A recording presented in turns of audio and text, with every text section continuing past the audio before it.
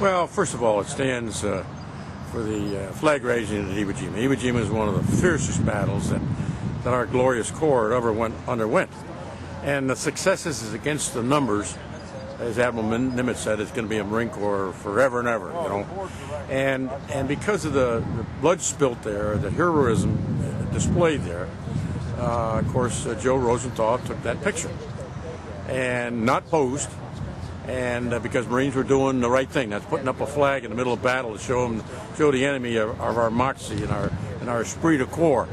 And it turned the battle, I think. I think it really did, because it gave the Marines and the Navy, the corpsmen with us, the spirit to go onward. So the Weldon up in Rhode Island crafted it, and it was put here. Of course, what a beautiful spot overlooking our nation's capital. And for Marines, this is hallowed ground, because it stands for who we are. And every recruit since World War II and every officer going through training, our drill instructors talk about Iwo Jima. I have visited Iwo Jima, and it's awesome. It's awesome.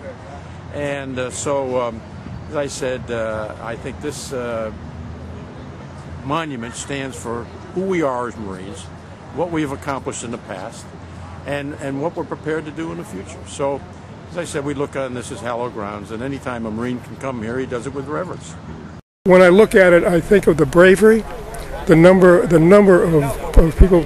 We had companies that ended up on the first day with less than 10 people in some cases.